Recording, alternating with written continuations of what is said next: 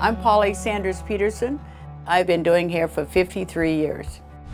I started at Hollywood Beauty College. I won a full scholarship as the first African American in 1963, and I was so welcome, and that's where I began to feel a place that I knew I was home.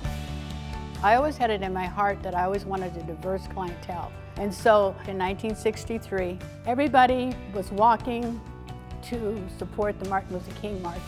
And I thought, why not I apply what people are walking for? And so I wanted to see if we could get black women and white women to come into the same environment. So I was able to put out a sign and say free haircuts.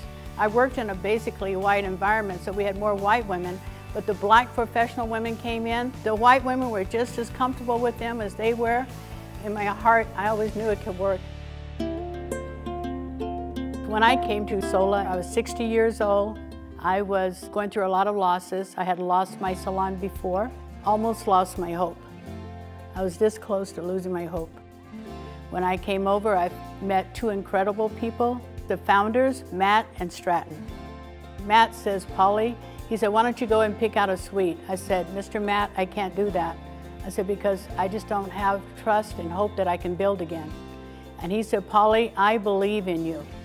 And so I went and picked out a suite, and I started again. I have been at Sola for 12 years, and that's when I learned that the only thing you need is one person to believe in you and inspire you, and that's what it took. And still today, I have a very mixed clientele for 53 years, and it's incredible, and I love it. I love life, I love people. I'm an outreach pastor. I never thought I'd be a pastor, but a pastor is just a person that loves people and serves people. I work in the prison system, and I teach and counsel in women's prison. Every day I get up, I say, what is my purpose? Whose life am I to touch today, and how can I make a difference in their life, a positive difference?